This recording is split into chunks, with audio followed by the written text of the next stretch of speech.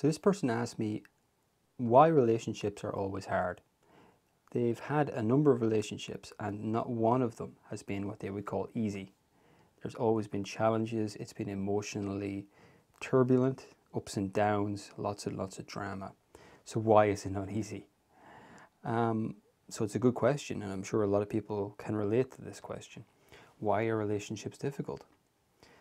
Well, really, the answer for that is pretty simple, and it's because relationships, if they're going to work, that is, require us to take 100% responsibility for our emotional projections onto the other person, and to encourage or lead the way, be an example to your partner for how that's done, so that they too in turn will start to take responsibility for theirs.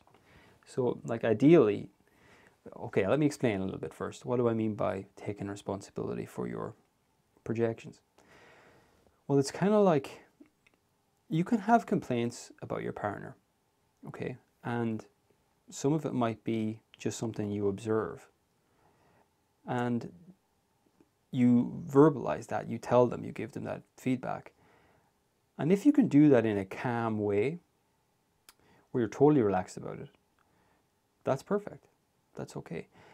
But you will notice more and more in a relationship that if you notice something in your partner that bothers you, and it really bothers you, you have an emotional reaction to the thing that they've done or the aspect of their personality or something that really bothers you, it's highly probable that there's some aspect of what you're seeing that is a projection, some sort of a belief in yourself that you're not completely aware of, and it's reflecting itself back to you in the relationship.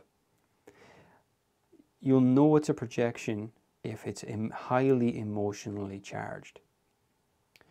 Now, this is not about what the person does that's right or wrong, etc. It's just about taking responsibility for what you're projecting. And that's a lot of work. It requires a lot of work.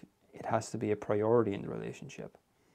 So if you're blaming your partner for something and you're really upset about it, you kind of have to look and say, is there any aspect of this in myself that I've done? Now there's a process, there's actually a number of processes for how you can do that and how you can learn to do that. So in a perfect world, you'll be with someone in a relationship that will be willing to practice that with you, to take on 100%, I can talk, 100% responsibility with you. So they're taking responsibility for their stuff and you're taking responsibility for your stuff. And you're talking about it together. You've been really honest and open about it. If you're not with someone like that who isn't ready for that, and you become aware that this is actually something we need, the invitation here is for you to take the lead on this and to be the one to demonstrate this, to start to say, okay, if I'm reacting with a huge emotional intensity, you know, feelings of anger, feelings of resentment, intense jealousy, all those emotions, I'm going to start taking responsibility for those in an open way with them. And they will become curious, more than likely, as to what's changed in you. What are you doing? This is interesting to me. You're changing as a person, and hopefully then they will start to do the same. So to answer your question, I don't know if that's, I hope that's a helpful answer, but it's like, why is it so difficult to have a happy, peaceful relationship? Well, it's not easy to do this. In fact, it's one of the last things in life we want to do, is to look at the aspects of ourselves that we don't like or we don't want to admit to. But on the other side of it, on the other side of taking all this responsibility, there's a lot of freedom and there's a huge amount of connection that comes in a relationship, a lot of peace too.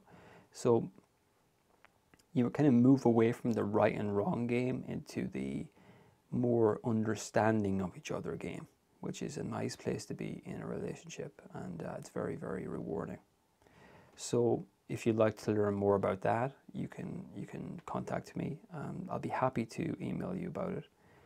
You can visit my website, drdavidmaloney.com. And thanks for watching the video. If you could like it and subscribe to the channel here, it would be a huge help. I am a licensed therapist and psychologist. So stay tuned for more of these videos. thanks for watching, and I'll see you again soon. Take care.